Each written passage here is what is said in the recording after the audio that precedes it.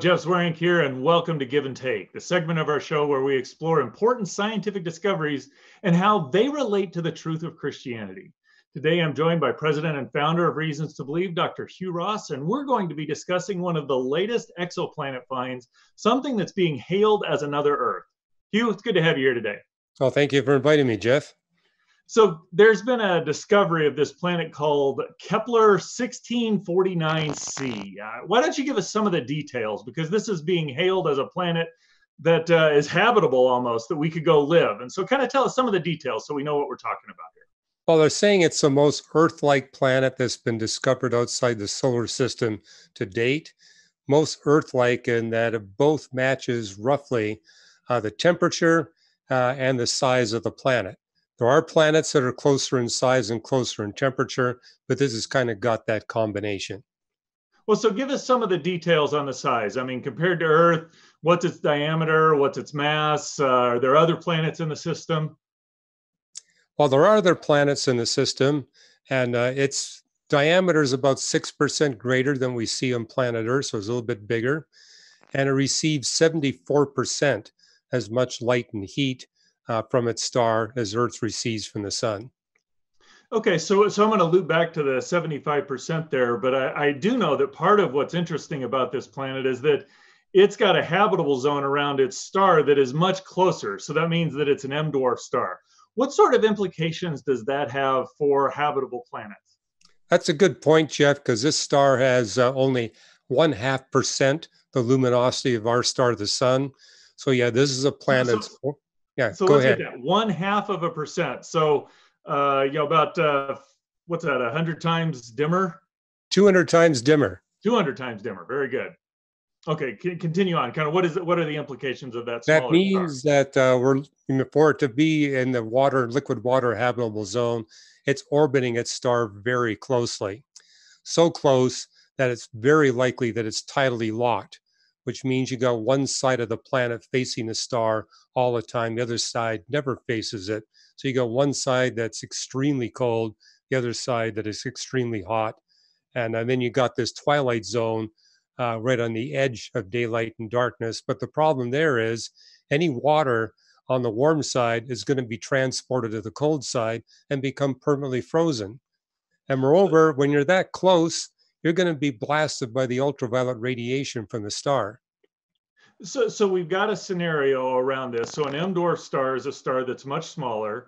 So this planet, I think it orbits like once every 20 days, Yes. which even Mercury is something on the order of 88 days. So this is well inside the orbit of Mercury. And it's tidally locked, which mean like the moon. The same side of the moon always faces the Earth, so the same side of this planet will always face the star. Correct? That's correct. And moreover, being a very tiny M dwarf star, it's going to be throwing out super flares. And super flares are deadly for life. So I mean, that's a little counterintuitive. What is it about these stars, since they're smaller than the sun? Why do they give off so much more of this harmful radiation? It seemed like you'd have to be a more massive star to do that. Well, the smaller the star, and also it's true, the larger the star, the more variable the star. Our star, the sun, has precisely the mass where you got the maximum luminosity stability. So as you move away from the mass of the sun, you're dealing with stars that are more variable and more likely to throw out these deadly flares. The flares are going to be more frequent and they're going to be much more intense than we get here on Earth. So these are the types of events where they're going to throw off a lot of cosmic rays or coronal mass ejections or flares, where things are going to go impinge on the planet. We had one of these happen back in the 1800s, which actually powered transatlantic telegraphs without being plugged into batteries. So enormous amounts of energy being dumped onto the surface of this planet simply because the star is going to be doing this. Correct? A lot. Correct. And moreover, the planet's a lot closer, so it's going to take a bigger hit. Gotcha. Very good. So you had mentioned that this planet is receiving about 75% of the light that the Earth receives from the sun. That would seem, I mean, we were talking about global warming, global cooling. We're talking about 1% changes. How could it be that much less radiation that it receives and still being talked about as being habitable? Well, it all depends on the atmosphere. If you got enough greenhouse gases in the atmosphere, it'll trap more heat from the host star. For example, take away all the greenhouse gases in Earth's atmosphere, the global mean temperature would be 18 degrees below zero. That's But a little because of the chilly. yeah, it's a little chilly. Thanks to the greenhouse gases, it's a nice balmy 17 degrees centigrade on average. And so, what they're saying about this planet is that maybe it's got a whole lot more greenhouse gases than the Earth, in which case liquid water could conceivably exist on its surface.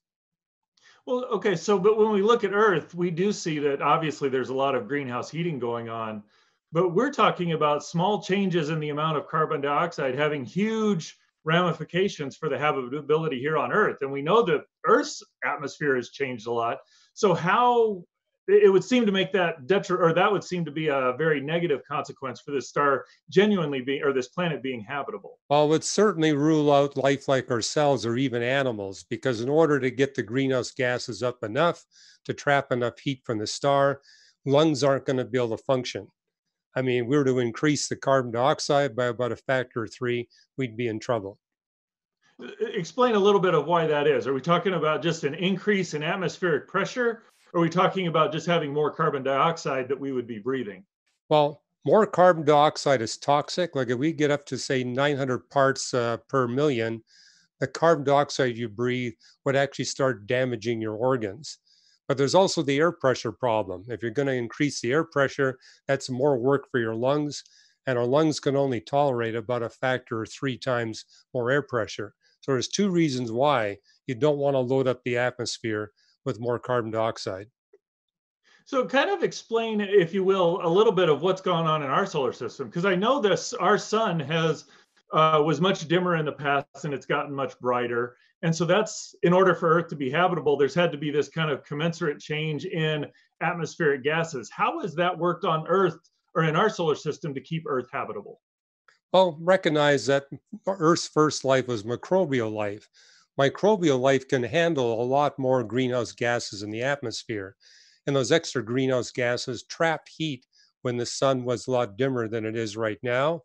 And then what we notice is we got a creator that is progressively removing life from the earth, replacing with new life, where that new life is slightly more efficient in pulling greenhouse gases out of the atmosphere.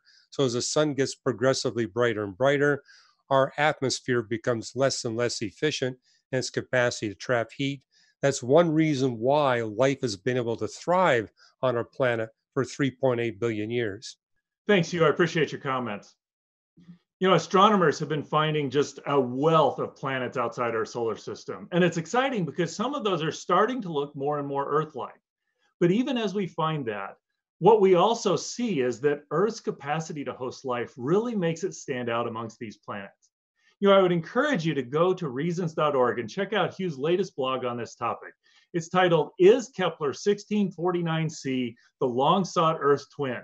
It'll give you some great insight into what's going on with this planet and how well designed Earth is to host life so that you can go take that exciting information and share about the God who created the universe to those people around you.